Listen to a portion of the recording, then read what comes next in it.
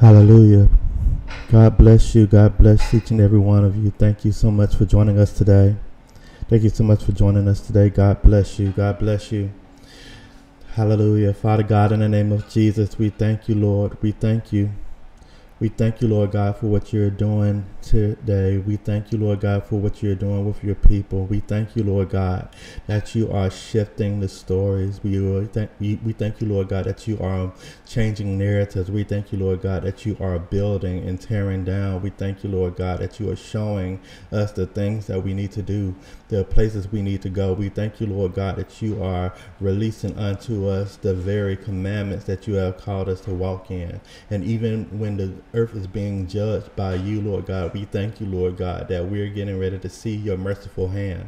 We thank you, Lord God, that you are moving in our lives in a way that only you can. We thank you, Lord God, that even the dry places are becoming fertile again, Lord God. Even the dry ground has become drenched with rain, Lord God. And Father God, in the name of Jesus, we thank you, Lord God, that you are breaking foundational boundaries, Lord. You are breaking those things that have been hindering the people of God for years and even decades, God. Father God, we thank you, Lord God, that this is a time not of fear, but of joy and of restoration, Lord God. This is a time of resolution and restitution, Lord God. We thank you, Lord God, that your people will be able to see your hand in a greater measure, and that you will be able to show yourself strong even in this day.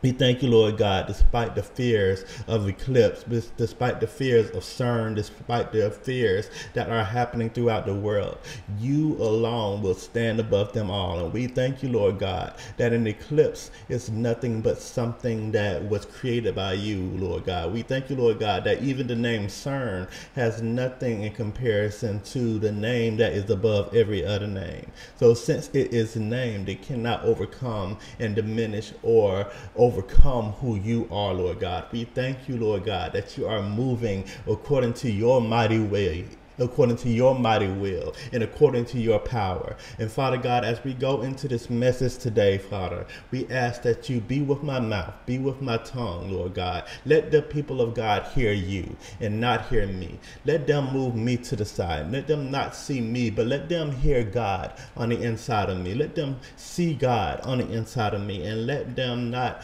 be conformed to who this is natural man is, but let them hear what you are saying to them in the Spirit. We thank you, Lord God. We honor you and we praise you. It's in Jesus' name we say amen and amen. Hallelujah. Amen. Amen. Hallelujah. Thank you so much for joining us today. Thank you for joining us on today's broadcast. So today we are starting a brand new series. So we're starting a series today, and we're actually going to go into the month of April, the next 3 weeks of April with it. And then in the final week of April, you're going to see that we're going to have our Live Sunday, our live Sunday, which is going to be headed this month by my wife, Apostle April Ball, and she's going to be bringing the women at the Brook. So that's something that's going to be a powerful time in God. It's something that you would definitely not want to miss. So I want to make sure that you know about that. You are aware of that, because that's going to be an awesome time in God. But as you can see from the title screen that I had, this month, the Lord impressed upon me to help prepare his people. Let me give you a bit more of a backdrop. As I was praying into this lesson, as I was praying into what God was calling me to preach this month, what he was telling me to speak on, he told me that this is a season of harvest. Even in a place of fear, this is a season of harvest. This is a season of harvest. And so I asked the Lord, I asked the Lord to show me more in reference to it. And what the Lord did was he revealed these 3 scriptures to me. And this is proclaiming the harvest that is to come. Now, the first scripture I have for you is Genesis chapter 8, verse 22. So turn with me there. That's going to be our first scripture for today. It is Genesis chapter 8, verses 22.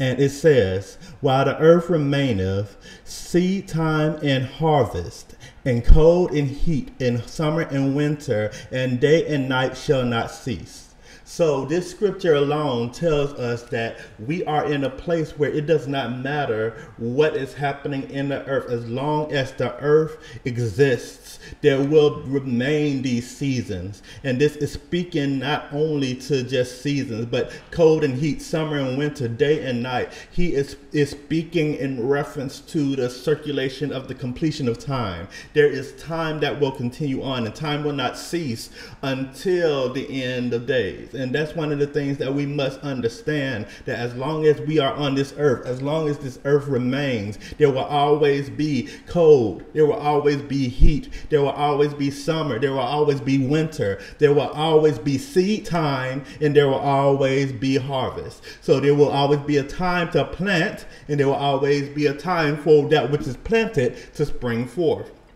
Now, in reference to the seasons, you see that we have already changed seasons. We are coming out of what we call the winter months, and we are entering into the spring season. And you see that with the change of the season, there is a change of weather patterns. Where it was once cold, it becomes warm. Where the leaves were falling off the trees and the trees were bare, now you're starting to see the trees bringing forth life once again. And what God is saying, that this is a time where we are shifting from the winter into our spring. This is a time where we are shifting from a time of the seed to the time of the harvest. Amen. The next scripture I have for you is Exodus chapter 23, verse 16.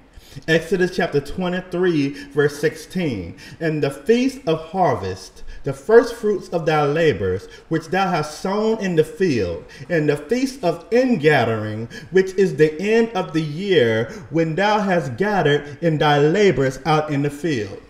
I'm going to read that one more time.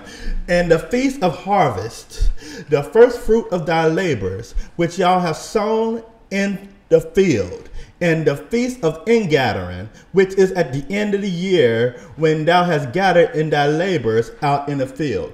So what the scripture is speaking directly in reference to is in reference to the first fruits of the labors that come from the harvest. Now we are in a season where we are preparing for the harvest. The harvest has not fully arrived yet, but this is a preparation season for that harvest that is to come. And one of the things we understand about Jewish culture is that the harvest does not usually come until around the end of the year, because that is around a time that the season changed. So in the Jewish culture is not like American culture. It's not like the culture that we are experiencing today. Their time frame is different from our time frame. So the Jewish calendar has a different end of the year. Amen. Hallelujah. I'm want to go ahead and pull that up as well. Just a second. Amen. So our end of the year is in December. The end of the year on the Jewish calendar is October the 2nd. So on October the 2nd, 2024, that's the end of the Jewish year. So we are going to see our harvest that is getting ready to come, not only just personally in our lives, but even in the body of Christ. There is going to be a great harvest. Just like what happens in the natural, so happens in the spiritual. So we're not only going to see a great harvest that is coming, but we're also going to see a harvest of souls that is coming. So we're going to see natural blessings. We're going to see natural manifestations. We're going to see natural finances increasing. However, we're also going to see a massive amount of souls come into the church, a massive amount of souls coming into the understanding of who Jesus is. Amen. So because we have that understanding, we know that this is a season that we must prepare for.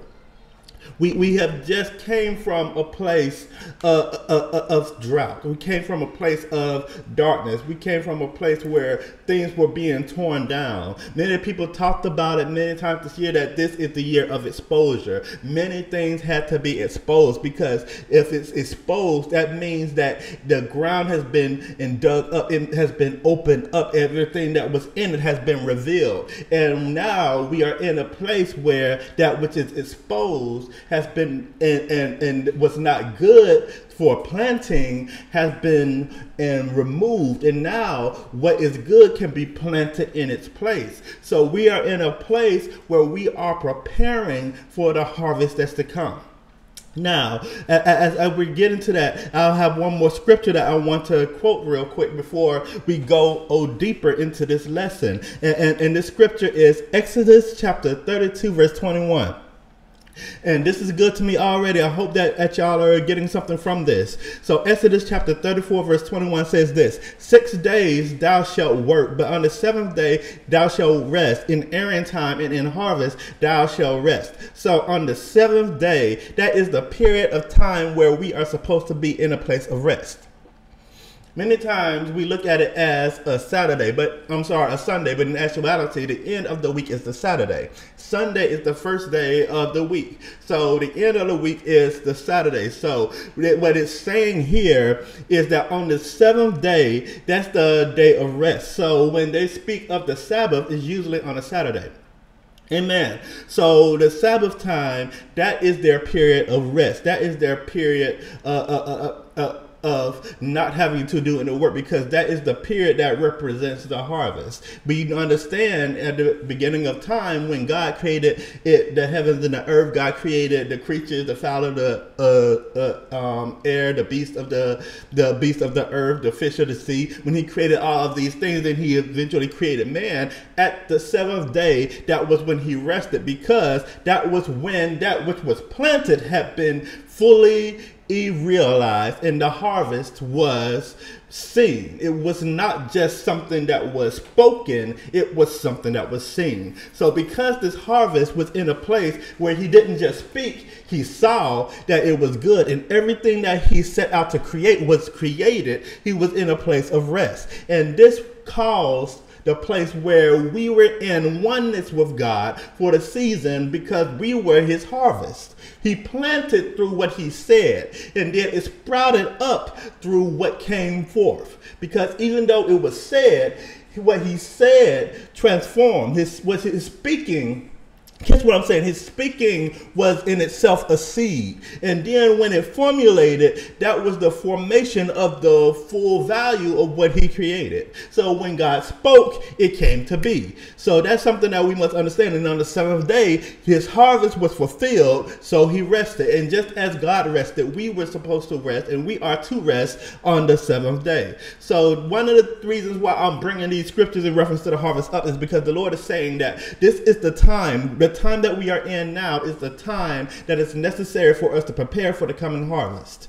Not just in our own personal lives, but even in the church. The Lord is saying that this is a time where the harvest is getting ready to come forth. This is a time where there's going to be more coming into the church than ever. This is going to be a time where there are going to be more finances coming to your households than ever. This is going to be a time where there's going to be more productivity coming into your life than ever. This is going to be a time where there's going to be more opportunities that is going to hit your doorstep than ever. But God says if you do not properly steward them, then they will fall. If you do not properly steward them, then you will miss out. There is a time coming up where these finances, there is a time coming up where the people, there's a time coming up where these opportunities are going to be necessary for the season that we are walking in. So we must properly understand what it is that God is giving us in order for us to walk in not only the promises that he has for us, but to be able to move according to his will.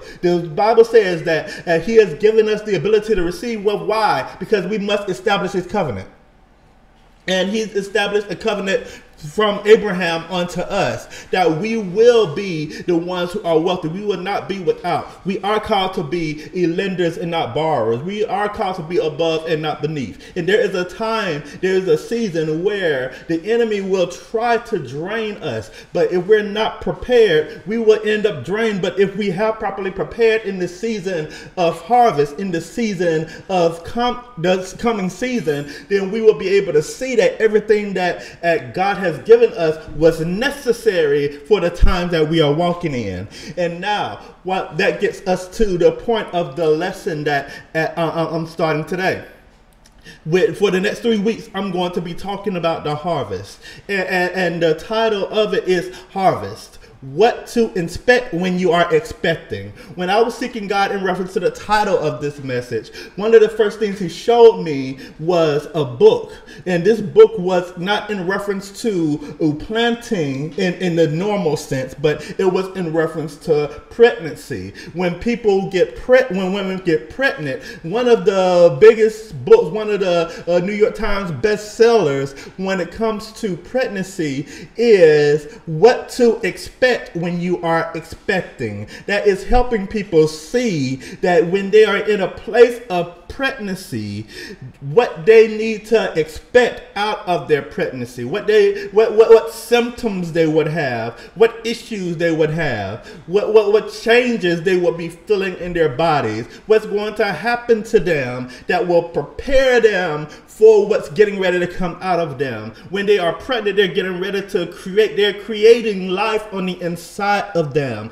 So there are changes that happen in their body as they create life. And as they create life, it gets to a place where there is something that is birthed from them. And it causes changes in them. It causes shifts in them. It causes a dynamic understanding on the inside of them, that what is on the inside of them may be connected to them, but they are also individualized as well. And so when we understand that, we understand that in itself, pregnancy is a type of seed. There is a seed that was planted, and then there is a time where that seed must be gestated, and what is given birth to becomes the harvest. So one thing you need to understand is in this harvest season, I just heard the Lord on this. There are some of you who've been waiting for so long in order to birth something in the natural. There are some things that you've been seeking God on.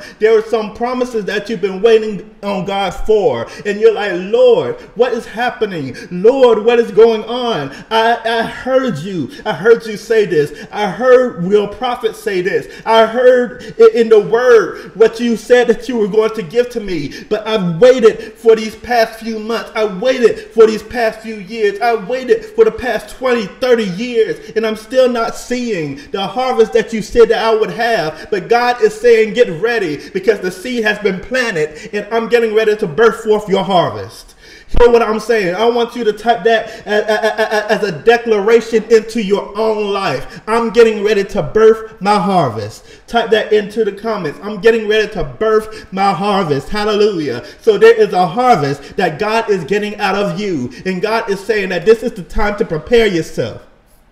This is the time to prepare yourself, because the harvest that is coming is something that has to come through you. It could have came through somebody else, but God said, I am giving it to you. I handpicked you, the Lord said, to be able to birth this thing forth. Because if I gave it to somebody else, they might mismanage it. If I gave it to somebody else, they may not understand it. If I gave it to somebody else, they might take advantage of it. If I gave it to somebody else, they would not understand the cost that it would take to have this thing. So the Lord is saying that I have handpicked you to carry this promise, because it is for a purpose, to be able to birth forth new glory that he desires to get out of you. You are glory carriers, and I want you to understand that God wants to bless you because you are in turn going to give him glory. He loves you enough to be able to bless you, and you love him enough to give him the glory. And God is saying that if we continue on this perpetual perpetual cycle. You're going to continue to be blessed, and he will continue to be glorified. So God says in this season, prepare to glorify him all the more, because he has handpicked you in order to be able to manifest these things into the earth that he has called you to walk in.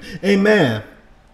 So, going back into my topic in reference to the pregnancy, and I saw the title of this book, the Lord shifted the words for me, and I was like, Lord, what is this? He said that it's not just about what to expect, but the Lord said it's also about what to inspect when you are expecting.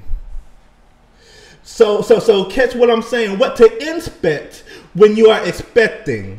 When you expect something, that is something that you're looking for, that is an outward model, something that is external, that you are looking for to come to you, whether it's something natural, whether it's something that you've been looking for a while. Like if you're expecting a package, it's something that you do not have, that you are looking forward to it coming to you. Or if you're expecting some news, it's something you don't have just yet, but you are looking for it coming to you. But inspection means it's something that you are not only have, but it's something that you can tangibly handle, that you can tangibly look at, that you can tangibly work with. And when you see something being inspected, that means that it's not something that is unseen. It is something that is right there with you. It is something that you can look at in different ways, look at in different directions, and look at it in different formations. And God is saying that there is something that you must inspect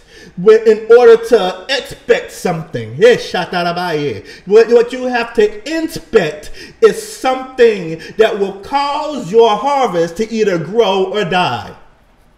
When you're inspecting something, especially when it comes to the harvest, it is something that will formulate the path of what you receive. You're not only supposed to just plant seeds into the ground and then walk away and leave it forever and just wait for it to grow. You have to have that seed watered. You have to ensure that the ground is good. You have to ensure that everything is taken care of with that seed in order for it to properly grow. What happens a lot of times is we get to a place where we plant a seed and we just leave it alone. We plant a seed and we just let it go. Many times we say, hey, okay, God, you tell me to plant this seed. I planted this seed. I'm going to go ahead and give it to you. God will water the seed, but there is still a part that you carry with it. There is still a part that you carry with it. And so that's what the Lord put upon my heart for, or me to help prepare you for. How to inspect what's coming to you, how to inspect the harvest that is coming, how to prepare properly for what God is placing in your hands, how to and what to inspect when you are expecting. Amen. So we are in a 3-part course with this. The first part that I want to talk about is I want to talk about these pests. I want to talk about some pests. And I'm going to talk about what pests are and all of that in a second. But one of the things that we must understand is there are many things that will hinder us from receiving the things that God has called us to have.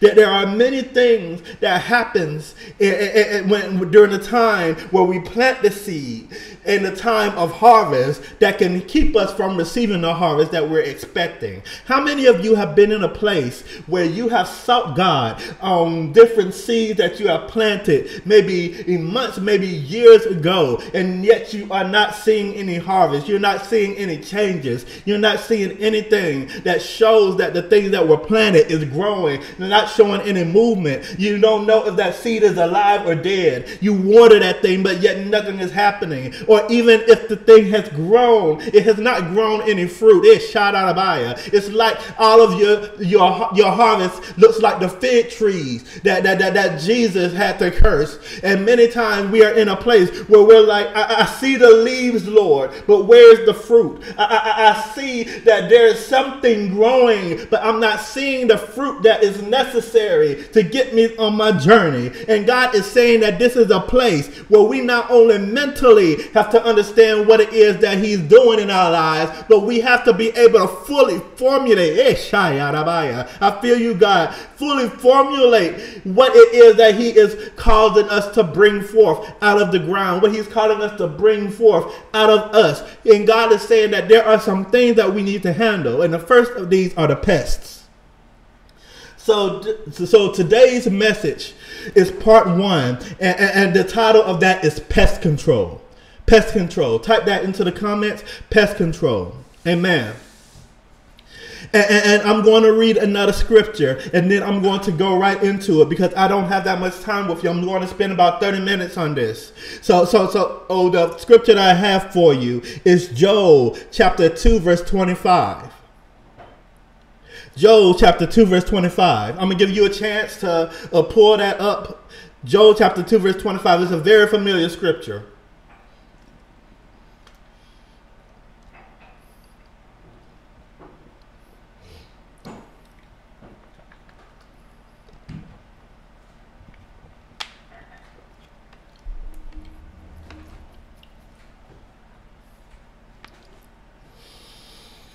And that scripture says, "And I will restore to you the years that the locusts have eaten, the cankerworm and the caterpillar and the palmer worm, my great army which I sent you among you."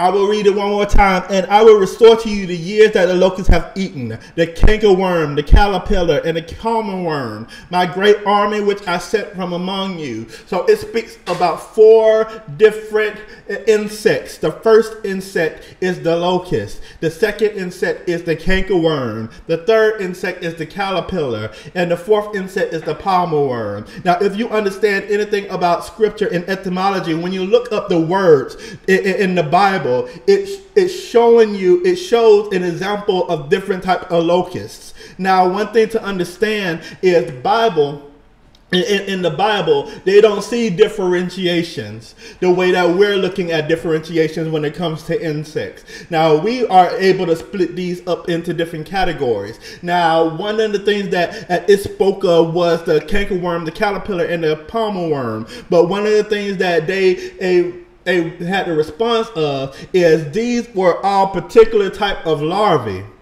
because the cankerworm, the caterpillar, and the palmer worm, they are all larvae, something that goes through a metamorphosis and becomes something else. You see, the cankerworm, it becomes a type of moth. The palmer worm becomes a type of moth. The caterpillar becomes both a type of moth as well as a type of butterfly. And one of the things we must understand is when it comes to the locust, they had no differentiation between the larvae of the locust and the larvae of the moth and the larvae of the butterfly. So when they saw these different worms, they did not describe them based upon what they will become. They described them based upon what they did. So if you look at many translations of it, it said you will see it have the definition of, instead of saying the cankerworm, it says the crawling locust. Then it says the consuming locust.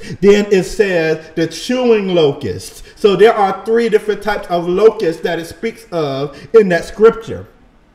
But it's all signifying the cankerworm, caterpillar, and the palmer worm. So that's what I wanted to talk to you about today. So these are all 3 of these are known. All 4 of these are known as pests: the locust, the cankerworm, the caterpillar, and the palmer worm. Many times when we talk about church, there's shifts that are happening and changes that are happening. We say the palmer worm, the cankerworm, and the caterpillar cannot take from you what God has given you. We say all of these things. We understand these things, but I want to give you a breakdown of what these actual bugs do, not only naturally, but spiritually as well. So of course, these are known as pests. Now, the thing about pests is pests are usually things that are not immediately noticed.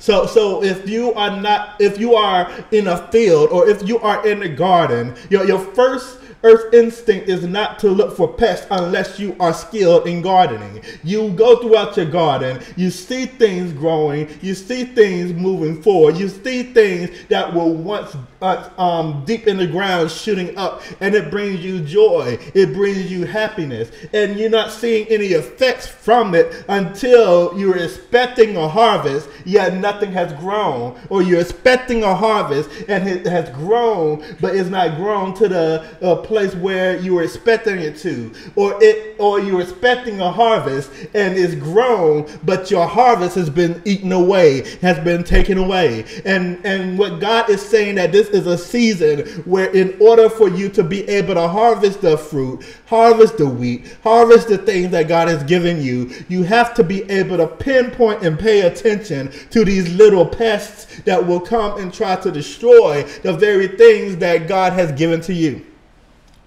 Amen. So the first one I want to talk about is the locust. Now, the locust is very familiar in Scripture. Many times when you see plagues in Scripture, many times when you see pandemics in Scripture, it speaks directly of locusts. It talks about different times locusts are utilized in history. You see many times when the prophets speak about invasion, they speak in comparing these invaders to locusts. Whenever you hear about different type of plagues and pandemics, usually somewhere a locust is connected to it. And one of the things we understand is it's been utilized from Genesis on to Revelation. In Genesis, it spoke of the locust as one of the plagues that were experienced by Pharaoh in Egypt. And this plague caused the land to go into a place of famine. Why? Because of the type of insects that these locusts are. Amen. So I'm going to go to the first scripture, Isaiah chapter 33, verse 4. It says this. Isaiah chapter 33, verse 4. It says, your plunder, O nation, is harvested as by young locusts. Like a swarm of locusts, people pounce on it. Amen. The second scripture I have is Joel chapter 1 verse 4, and it says this: what the locust swarm has left, the great locusts have eaten. And what the great locusts have left, the young locusts have eaten. And what the young locusts have left, the other locusts have eaten. And the last verse in reference to this is Nahum chapter 3 verse 17. And this scripture says, your guards are like locusts, your officials like swarms of locusts that settle in the walls on a cold day. But when the sun appears, they fly away, and no one knows where. Now, locusts themselves have been feared all throughout history. You see that it's being spoken of in such a incredible way in Scripture, and how they talk about these swarms, how they talk about how destructive they are. When it talks about even the crops are being eaten and eaten and eaten, and it's at a place where you're trying where they were unable to reap harvest because these locusts took over everything that they had. And one of the enemies that you see in the harvest that God has given to you today is the locust. There are some of these creatures that will come spiritually and take the very thing that God has called you to walk in. There are some of these beings that will try to take the very thing that God has put into your life, and they will destroy it. They will swarm and they will take over. So let's talk about the locusts a little bit. So locusts, we understand that they have been feared because of many reasons, but one of the biggest reasons is because how destructive they are to crops. Now, they are a creature that's related to the grasshopper, and they actually, many times we hear about them in swarms, but they initiate as singular creatures. What do I mean by that? So, they have different seasons. One thing I learned about the locusts is they have different seasons. They have an isolated or a solidarity season. And then they have a gregarious season. There is a season where they walk by themselves. Then there is a season where they operate in a swarm. But one of the things that's interesting to understand about the locusts is that they walk in the season by themselves when it's dry, when there's dry land, when there is no fertile ground for them to eat from. They operate in this dry place. And when they operate in this dry place, they are not surrounded by thousands. It's them by themselves. It's just a singularity.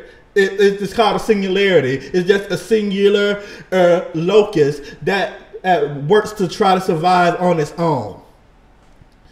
Yeah, you hear what I'm saying? So there is something that is triggered in the locust between the time of famine, between the time of dryness and the time of plenty, that will cause the locusts to shift their mindset, shift their being into being in a place where they are a part of a group. And these groups come together and they search out each other. And as they search out each other, they become this large swarm. And when they find land that has rich soil, when they find land that has proper fruit, when they find land that is producing things out of the ground, they will swarm those areas and destroy them.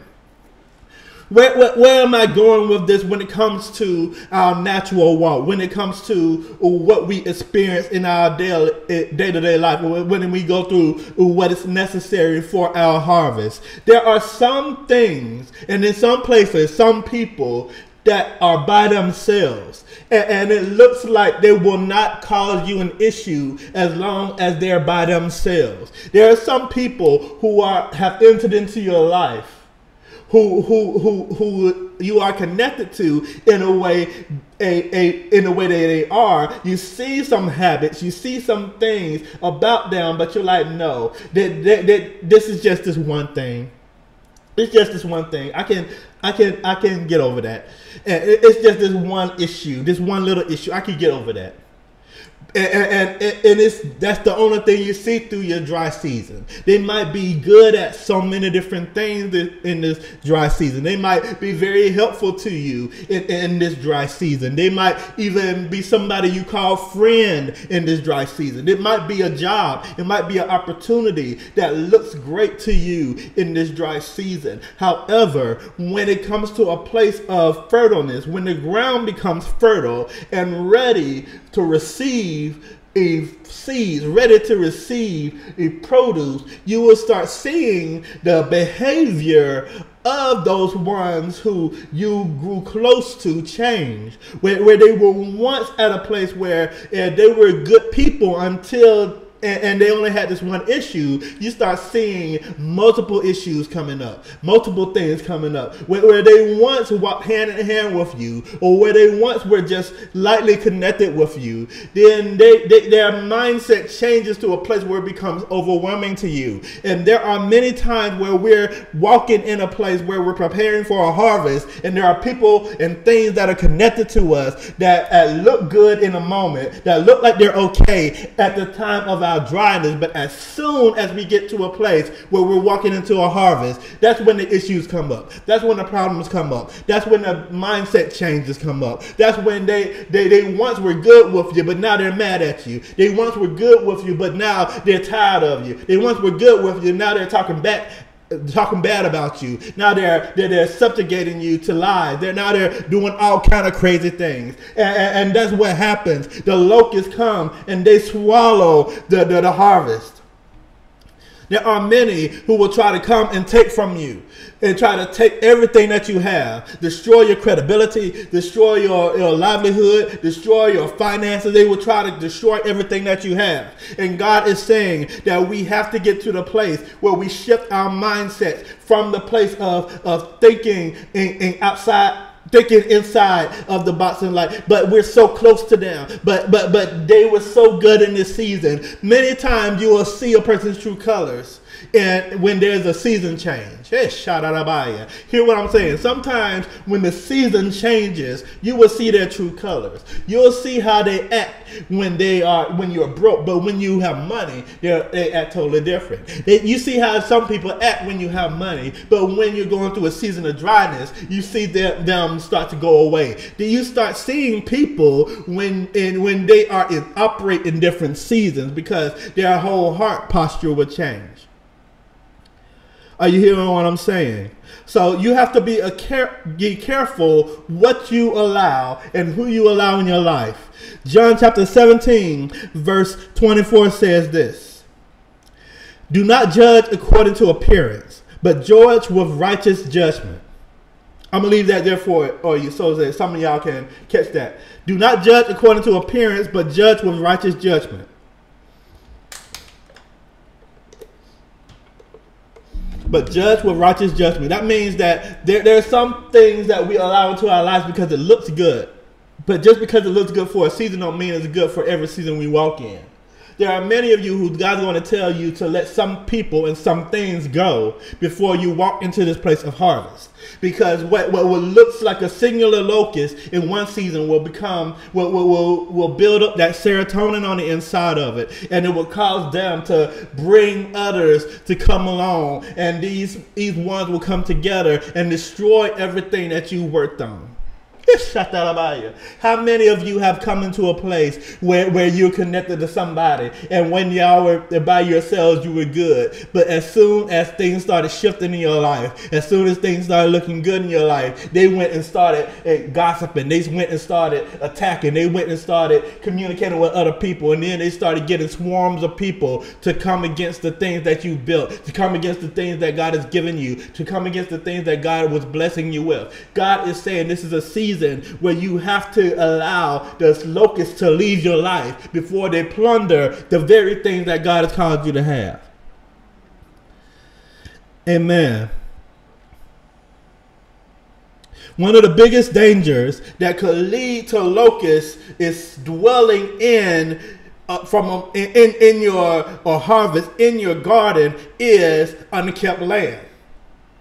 So if you have different things that you are planting, you have different endeavors, you have different dreams, you have different visions, you have different things that God has put into your lap, that God has put into your heart, that God has put into your mind, you can't just leave it bare. Because what ends up happening is, if you leave it bare, the locusts will come in and they will start eating away at the things that you sown. They will start looking at the things that you have, and if you don't do anything with it, they will take from it. And you go back to it and you wonder why everything is gone. And you'll find out that the locusts have eaten it because you kept the land unkept. God says in this season, as you're preparing for your harvest, beware of the locusts. Beware of those who will bring swarms to come and attack the very thing that he has given to you. And you need to be careful to ensure that you keep the land. Make sure the land is in a good place. And be careful of who and what you allow into your life. Amen. The next one is the cankerworm. The cankerworm. Now the cankerworm, they're a bit different. Because the cankerworm does not operate in the same fashion as locusts. The cankerworm does not operate in a place where they come in swarms. And they don't attack everything. Because locusts, they'll attack the fruit, they'll attack the vegetables, they'll attack the leaves, they'll attack all sorts of vegetation in the land until the land becomes barren and desolate.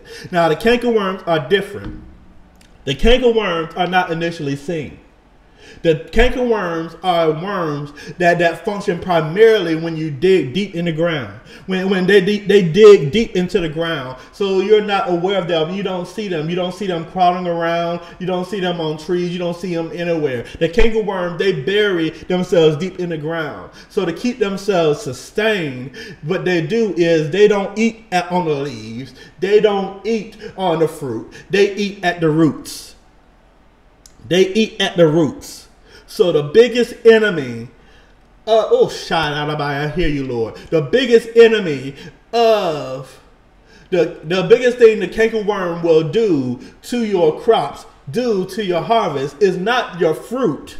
They go after the very thing that creates the plant. They don't go after the thing that comes from the plant. They go after the heart of the plant itself. If you know anything about a tree or know anything about a plant, its lifeblood is in its roots. It gains nutrients and it gains water from the soil through the roots. That's how you know that you have good ground. If the roots spread out and stretch out into the ground so it could get more nutrients, so it can get more water. That's how you know that the ground itself is fertile. So what ends up happening is the cankerworm does not live above ground, they live underground. These are hidden things. These are hidden things that come up. And what they do is they will bite away. They will bite away at the root. So you think your plant is looking good. You might see a little bloom coming from your plant, but the whole time there is something on the inside of the ground that is eating away at the root, eating eating away at the root, eating away at the root. And over time, you start seeing, even though that plant initially started looking good, it starts withering, it starts dying. Even though water is coming on, even though it's raining, even though you know that the ground that you're on is good ground, you start seeing the harvest start to wither up and die. You start seeing the fruit that initially started growing, started small, and it started growing and growing. And you were excited because you see this fruit growing. Then all of a sudden, this fruit that was growing begins to wither and die. And you're like, Lord, what's going on? The rain has come. You have been sending those to bless me. You have been blessing me in so many different ways. You put me on good ground. You put me in a ground where I can actually see life coming from the earth. However, everything that I'm planting is dying. It grows to a certain point and then it dies. And what that is called is a near success syndrome. And many times, many of us have what's called near success syndrome. That means that we get close to success. But as soon as we get to the place of success, it seems like all hell breaks loose in our lives. And it seems like the very thing that we planted and started seeing growth from become desolate and it's destroyed. And God is saying one of the reasons why your harvest is dying and you're not able to see the fruit come from the harvest that he has given you is because they have been cankerworms that have buried itself and eaten at the roots that God has given you. And there are some roots that you need to be able to save before you're able to say that you're going to be able to walk in harvest. Because harvest season is a great season. However, harvest season is not a good season for everyone. Because there are some people who do not manage their garden, their spiritual garden. There are some people who do not manage the things that God has given them. Sometimes God gives people words. And the first thing that they do is they start telling their friends about the word. They start talking about the word. They start putting their word on Facebook. They start shouting to everybody about the word. And then there are those who walk in doubt. There are those who do not believe. And there are others who understand and believe, but they work in something called witchcraft. And in this place called witchcraft, they come against the very thing that God said that he was going to bless you with. God said he's going to bless you with a car. But if he blesses you with a car, you will no longer be dependent on that person who took you to work every single day. Are you hearing what I'm saying? And you tell that person that you've been dependent on, that you're getting ready to get a car. The Lord said you're going to get a car, but that person needs you because your dependency makes them dependent. And they feel like if they lose you, then they won't have anything. So what they do is they work into a place of witchcraft and they start coming against the very car that God called you to have because they don't want you to have a car because they want you to continue to depend on them. There are some people who God gets to a place where they're going to be able to walk in a realm of joy and happiness. And then you tell the wrong friend that you're getting ready to walk in joy. You tell the wrong friend that you got a prophetic word in reference to something that's getting ready to bless your life in such a great way. But the only way that friend feels comfortable being your friend is if you're in a place of depression and you stay in a place where you are in a downward spiral. So they can be constantly be in a place where they're helping you, where they're building you, because that makes them feel good about themselves. And what ends up happening is they begin to curse the very word that you have. These are cankerworms. You may not see it because these are friends who will shout hallelujah in your face, but use witchcraft behind your back. These are the friends who come around and they always clapping, they always doing all of this. And then as soon as you turn your head, they're shouting you down, they're tearing you down, they're breaking you down and saying all kind of curses against the blessings that God has put upon your life. These are the ones who are never around when you're being blessed, but they're always the first to comment on your statuses when you're going through situations. These are the cankerworms. I'm talking about the cankerworms right now. These are the ones who every time there's something bad that happens into your life, they're always egging you on. They're always saying things that makes you more and more sad. They are always saying things that put you in a place of doubt. They're always saying things that make you more depressed. They're always saying things that never helps you, but they only tickle your flesh. And God is saying that he is revealing these cankerworms in your life because in order for you to carry carry the harvest that he's called you to have, you have to get these creatures that are breaking up your roots out of your life. My God, my God.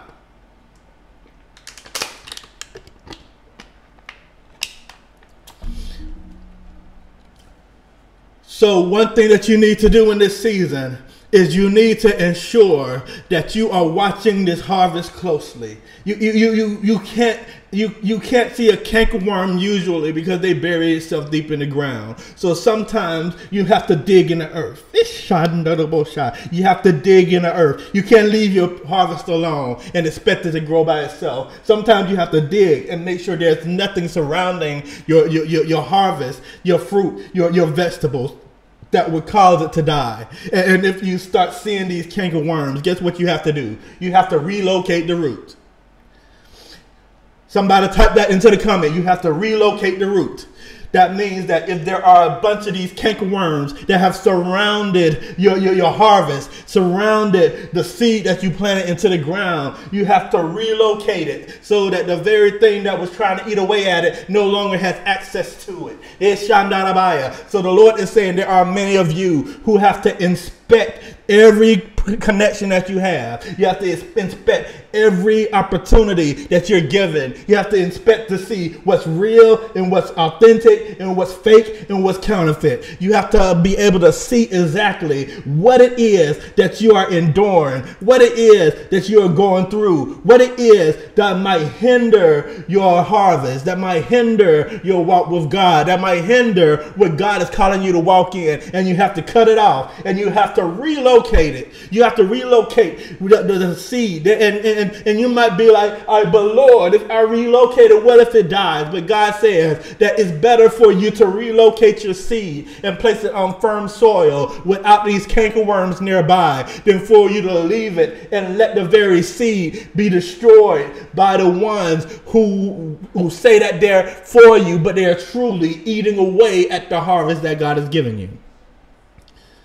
So God says you will have to relocate the roots. We see in Genesis chapter 12, verse 1 and 2, God talks to Abram and says, get out of your country, get from your family and from your father's house to a land which I show you. And yes, sometimes the cankerworms can come from your own family. And the Lord is saying that he wants him to go to a land which I will show you. The reason why is because these were cankerworms. They would not have been connected to him in a way that God wanted him to be connected to them. These would not be ones who would be able to benefit him in where God was taking him. These would not be ones which would have let him lead if God allowed them to go. These are the ones who would have tried to come against what God called him to do. Because why? We understand that Abram's father attempted to go to this place called Canaan, but he could not leave. He could not make his journey and complete his journey to Canaan. So he had to dwell in the land that they lived in for the rest of his life. And we understand that many times if Abram would have allowed others to go with him, they would have reminded him of what his father could not do. They would have reminded him of where he came from. They would have reminded him of his past. They would have reminded him of what he came out of. They would have reminded him of the other gods they served. Because we understand that Abram came from a family of polytheistic people, and these were ones who did not just serve one God, they served many gods. And so if he allowed these family members to come on a journey, they would have said, yes, I understand the Lord told you to do that, but this God says this, but this God says that, but this God says that, and there would have been too many stories. And God is not the author of confusion, and he would never have been able to enter into the place that God was calling him to in a place of confusion. Many times the cankerworms in your life is causing confusion to everything that you know that you're supposed to have and know that you're meant to have. However, because you're allowing them to stay in your life, they're continually eating at the roots while you stay in the state of confusion. God said, not so. So right now, in the name of Jesus, if you have any cankerworms in your life, anything that has dug itself into the roots and began eating away at the things that is planting itself in your life, right now in the name of Jesus, we tear down any cankerworm coming against the promise and the harvest over your life. And if you must relocate, whether it's spiritually or naturally, God says do it. Do it and do it quickly, because the quicker you relocate, the quicker you can walk into your harvest. My God, my God, my God. I'm going to the next one. And then I have one more after that one, and I'm going to leave you guys. And this one is the caterpillar. This is the caterpillar. And now the caterpillar is the one that you have to be careful with.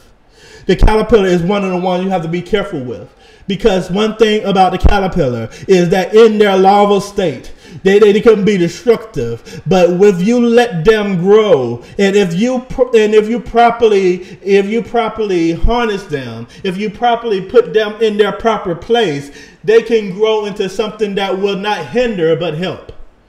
Let me explain. One thing about the caterpillar is that the caterpillar, they don't go into the roots, and they don't even go after the fruit the majority of the time. The majority of the time, the caterpillar eats away at the leaves. They eat away at the leaves on the plants. And even though most times people will say, well, they're not going after my fruit, they're going after the leaves, so it's fine. But that's not fine. Why? Because in order for the fruit to grow, the leaves need to be full. The leaves need to be full in order for fruit to grow. Why? Because the leaves themselves are what's necessary in order to gather the light from the sun. So this process called photosynthesis generates light from the sun to use and create as a food source for the plants. And one of the things we must understand is every plant that God has given on this green earth requires leaves in order to eat, requires leaves in order to fully grasp what it is that is called to grow. And if the caterpillar and these caterpillars are called to crawl on them and chew away. That's what was called the consuming. They were called to chew away at the leaves. Then there is nothing that will be able to reflect light for the plant, so it could not grow. It could not be beneficial. Now the thing about the caterpillars is the caterpillars they don't eat that much. They're not as harmful as the locusts. They're not as harmful as the cankerworm. But the caterpillar, they will eat away at the leaves, and they could cause a lack of growth for a season. But the thing to understand about the caterpillar is you need to learn how to not only tame, but you need to learn how to limit the amount that you allow in your garden. They are not meant to be totally removed from your garden, removed from the area God has called you to build, removed from the vineyard, but they are called to be limited. Why? Because what ends up happening is if you are in a place where you allow some of these caterpillars into your life for a season, and they're there and they're eating away, and sometimes it seems like fruit is dying, but you're like, but the Lord told me to connect with you. The Lord told me to help you. The Lord told me to build you. The Lord told me to benefit you. There will be a season where that caterpillar turns into a butterfly. When that caterpillar turns into a butterfly, then it will no longer eat away at the leaves. What it will do is it will begin to pull the pollen from the flowers. So once it gets to a place where the caterpillar changes or goes through the metamorphosis and it becomes a butterfly, you begin to see that it will pull on the flowers, and it will allow the pollen from one flower to go to another flower, which will cause more to grow. So the very thing that initially began to eat away at your plant will become something that will help your plant to grow. So it's important to understand that there will be some caterpillars in your life. There will be some caterpillars in your vineyard. There will be some caterpillars on your journey. And what ends up happening is a lot of times we see them eating. We see them taking from us. We see them draining us. But we need to have the discernment to know the difference between the cankerworm and the palmer worm and the caterpillar. Because if you see a caterpillar, that means that they might be destructive for a season. season, but there will also be a season where they will benefit you. God is saying there are many in your life that is draining you, that is taken from you. But if you trust the Lord, and if you trust what God is doing on the inside of them, he will shift them to be able to become something that will bless you in your season of plenty. So when you get to the place of harvest, they will be able to shift from this caterpillar stage to a butterfly. And where they at one time was harming what God gave you, they will become a helper to what God has called you. I want to declare and decree this into your life. The very ones that have been eating away at your fruit are going to become your helpers. Hear what I'm saying. The very ones that were tearing you down is going to be the ones that's going to build you up. But you have to tell the difference between those who are caterpillars and palmer worms. You have to be able to tell the difference between those who are caterpillars and cankerworms. And God is saying that if you understand the difference between the palmer worm, the cankerworm, and the caterpillar, you will be able to understand who is destroying you and who will be able to come and help you. Amen.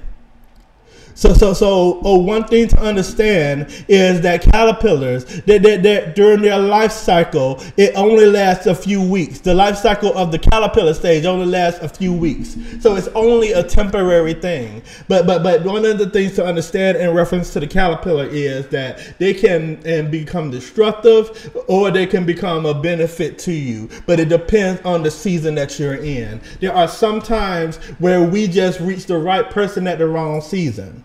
And because we're in the wrong season, we only see the negative. We only see the evil. We only see the bad. But God is saying if we are able to trust and believe that there's more to this one than just them eating away at the leaves, they will be able to grow and benefit you and be able to help grow the harvest that God has called you to have. But these are not the ones who will eat away at the roots. These are not the ones who will tear you down. These are the ones who may need your help sometimes. These are the ones who are good people, have a good heart, but sometimes they may drain you financially. Sometimes they may drain you emotionally. Sometimes they may drain you even physically. But the Lord is saying that these are the ones that he will give you the discernment to understand and comprehend who they are. They will be the ones who, even though they take from you now, they will benefit you later. So God says, have patience with them as they grow, because as they grow, they will become a benefit. Amen. Amen. And I'll give you a scripture to remind you of something that could have been considered a caterpillar situation. And that's Genesis chapter. Let's start with Genesis chapter 40. And I'm going to read verse 13 through 15. Then I'm going to read 21 and 23. Then I'm going to skip to chapter 41. And I'm going to read verse 9 through 12. So I'm starting off again with Genesis chapter 40 and verse 13 through 15. Genesis 40, 13 through 15, and it says this: Now within 3 days, Pharaoh will lift up your head and restore you to your place. Now this is Joseph talking to the cupbearer while he's in the prison. And you will put Pharaoh's cup in his hand according to the former manner when you were his butler. But remember me when it is well with you. And please show kindness to me. Make mention of me to Pharaoh, and come get me out of this house. For indeed I was stolen away from the land of the Hebrews, and also I have done nothing here that they should put me into this dungeon. Verse 21 says this: And he, talking about the Pharaoh, restored the chief butler to his butlership again, and he placed a cup in Pharaoh's hand. Verse 23, yet the chief butler did not remember Joseph, but forgot him. Now we see that the butler was in a place of being dismayed and distraught because he was in a prison. He was in a place where he was not where he used to be. He used to be somebody great. He used to be somebody amazing. He used to be right next to the Pharaoh, pouring wine into his cup. However, he was placed in prison for some unknown reason. And while he was in prison, he was going through and he had these dreams, just like the baker had these dreams. And he depended and he pulled from Joseph in order to interpret these dreams for him. And Joseph said, this is your dream, but this is what I need from you. I need you to remember me. I need you to remember me when God pulls you up from this place that you're in, and you're back at the side of Pharaoh, and you're pouring wine into his cup again, because I don't belong here. So remember me in this time. And we understand that Joseph interpreted the dream correctly, and what he interpreted came true. However, during this time, we see that this chief butler did not remember Joseph. So at times we may get upset. At times we may get frustrated when the people that we helped aren't helping us. Where the people that we built up, we strengthened, we may have financially poured into, they get raised up and they don't come back and help us. And we might get upset and frustrated financially.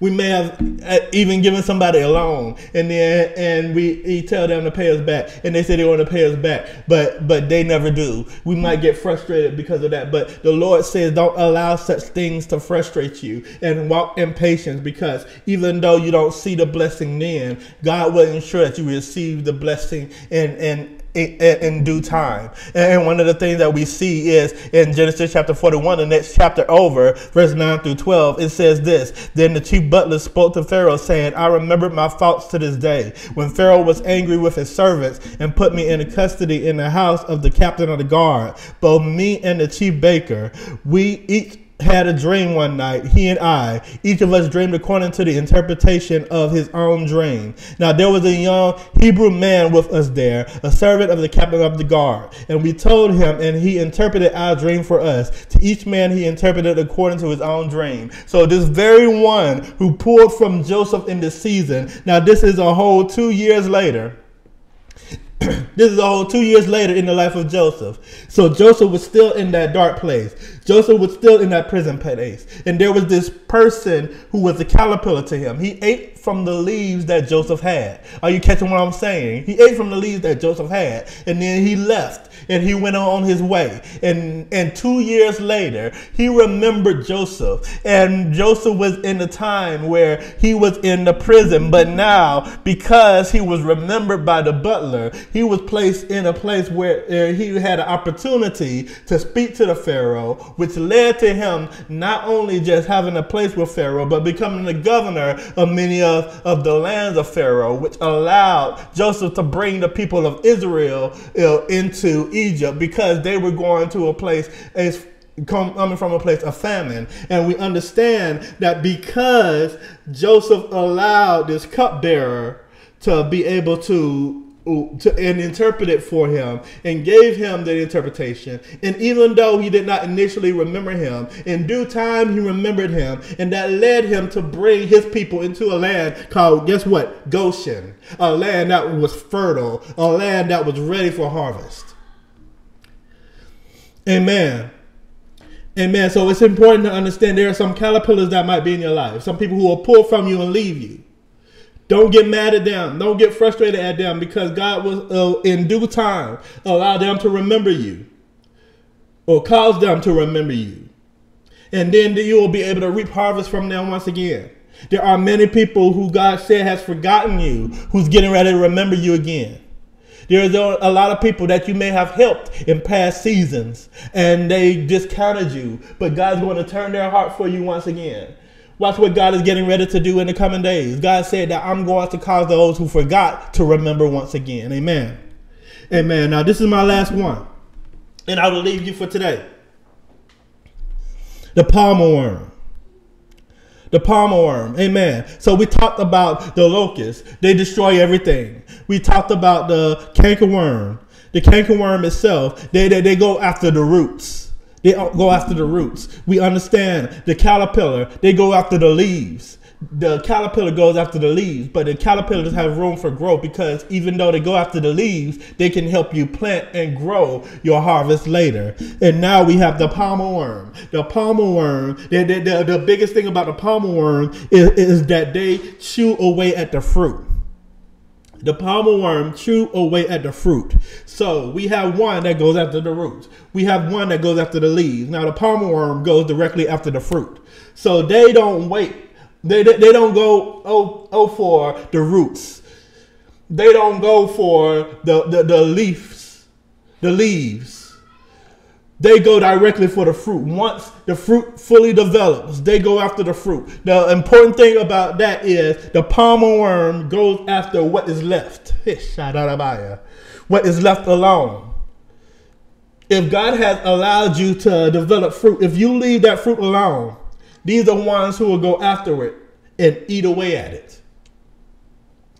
If God has called you to walk into a place of harvest, if you do not properly keep your harvest, these are the ones who will eat away at it. And one thing to notice about these palmer worms, they feed on apples and other fruit trees, and so they're not discriminatory regarding to what they eat. And one of the things about them is that they hide themselves amongst weeds, and they wait for the opportune time for the fruit to fully develop, for them to eat from the fruit.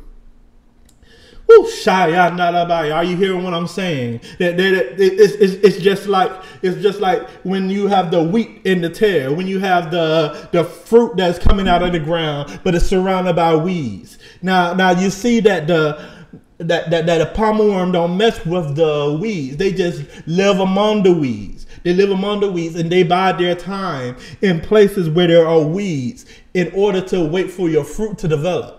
And before you're able to gather your fruit, they go after the fruit and they eat from the fruit. So by the time you get to it, your fruit is gone. Are you hearing what I'm saying? You may be like, Apostle, what does that have reference to do with my life? God is saying that many of you have weeds that have grown up among your field. Because one thing to understand is fertile ground does not just have fruit trees. It does not just have wheat that grow up. It also allows weeds to grow up as well. When the ground is fertile, it does not always mean good. Fertile ground also can lead to weeds if you grow the wrong thing, or if you allow the wrong things to stick around. If you allow the wrong things to stick around, the weeds can grow up among the fruit. And the weeds will sometimes choke the fruit. They can destroy the fruit and choke the fruit and cause the vine itself to die. Or it could allow these pests called palmer worms to dwell among them that will wait until the fruit is ready, and then they will leap onto the fruit themselves. They bide their time. These are not the ones who will eat away at the leaf. They wait. They are patient insects. These insects are the ones who don't bother you when the plant is barely sprouting forth. They don't bother you when you start seeing the stem. They don't bother you when you start seeing the leaves. They bother you once the fruit hits.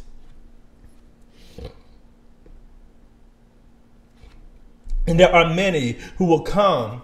People, opportunities, things, finances. And because it's not just people that I'm talking about. It could be things that drain your finances. It could be some things. Dig up, for instance, some people have their wages garnished because something happens. And their wages are garnished because it waits until you make a certain amount of money for them to garnish these wages and take these wages from you.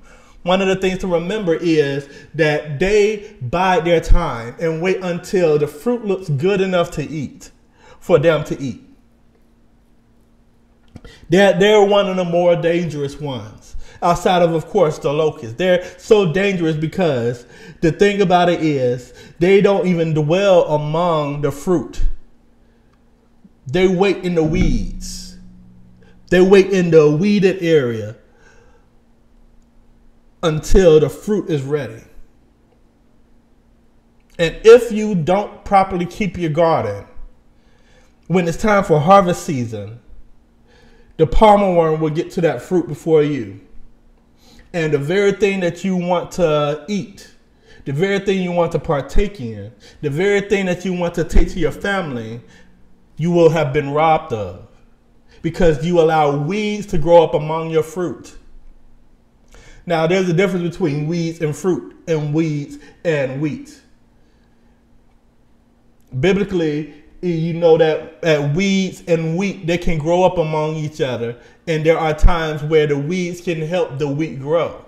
But then there is a season of separation, the threshing floor, where the weeds are pulled away from the wheat so the wheat can continue to grow.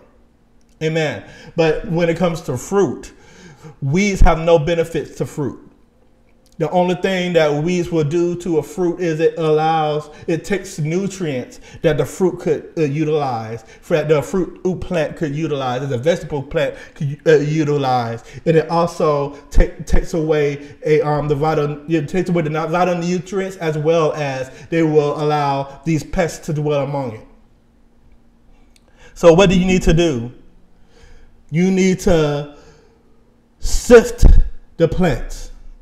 You need to remove the bad fruit and sift the weeds out of your life. What are weeds? What is not productive? This shandarabaya. What are you doing? What is happening in your life that is not producing anything? These things just shoot up. These things just grow up.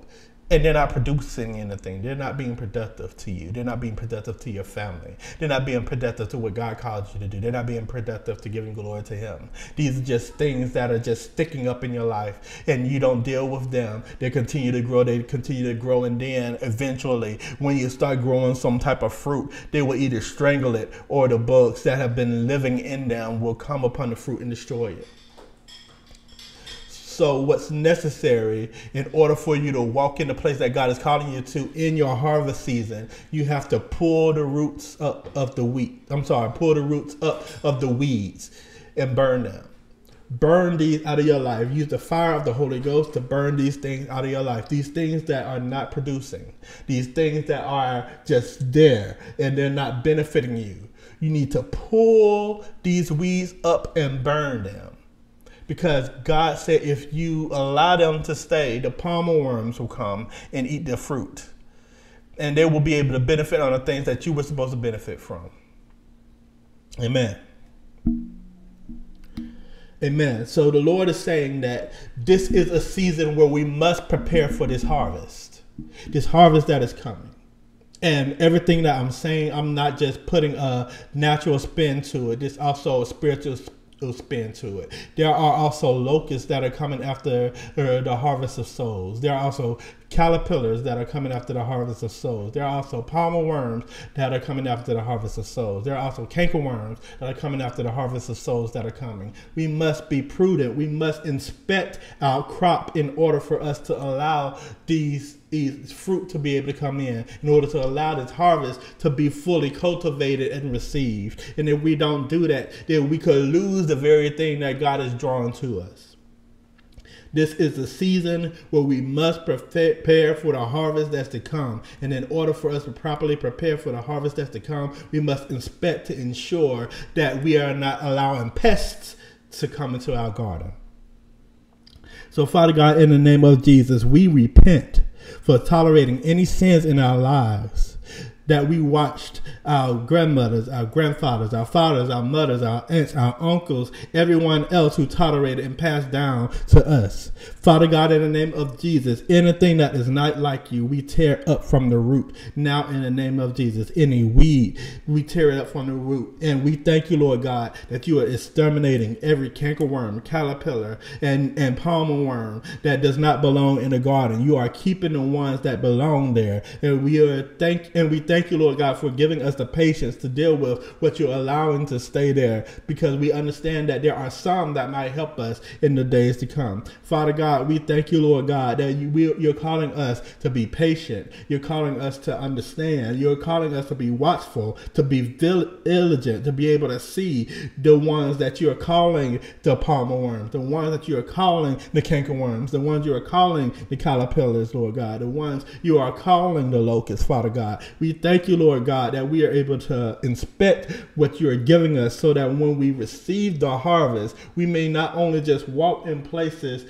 of joy, but we'll be able to walk in places of plenty. We thank you, Lord God, that it is our portion to receive what you have called us to receive, and anything that is trying to keep us from walking in that is null and void and must be removed. We love you, Lord God. We honor you, Lord God. We thank you, Lord, for what you are doing in our lives. We thank you, Lord God, that you're shifting us in the place that we need to go. It's in Jesus' name we say amen and amen and amen. Hallelujah. I want to thank you guys for joining us on today's broadcast. I hope that this blessed you.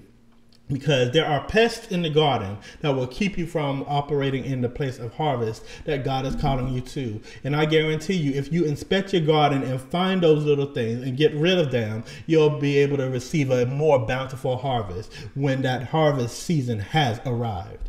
Amen. Now, before I let you go, I want to go ahead and give you an opportunity to sow. I'm going to place my giving information upon the screen. If you can be a giver, we are good soil, we are good ground, and I guarantee you, just as you sow into us, the cankerworms and the caterpillars and the scorpions cannot come against the very thing that God has given to you as well. Amen. So sow, we're fertile ground, and God will bless you. So our giving information is as follows. You can discard the Zelle.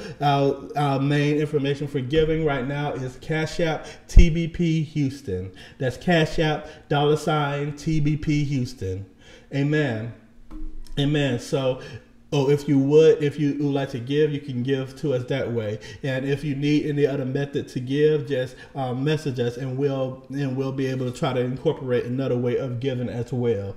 But our primary way of giving is through Cash App $ TBP Houston. Amen. And I thank you so much in advance for every gift that you will give to us. Amen. So if you're watching this live, if you're watching this on a replay, I admonish you to have somebody come and watch this as well, because this is something that's going to help shift the trajectory of your harvest and the harvest of those that you're connected to. Because many times we consider that the harvest is coming, but we don't properly deal with the pests that try to take away our harvest before we're able to reap it. And now you'll know what's necessary to inspect in order to prevent that from taking away from what God has given us. Amen. Again, I want to thank you guys for joining us. I bless you. I bless you. I bless you again. I want to leave you guys with the knowledge that there is more on the horizon, on the way for you. What you're seeing with CERN, what you're seeing with the eclipse, what you're seeing with all of these things. Don't let these things frighten you. Don't let these things scare you, because the Lord said that even after this, I am bringing more into your storehouse. So God bless you. I pray that you have a great week, and bye for now.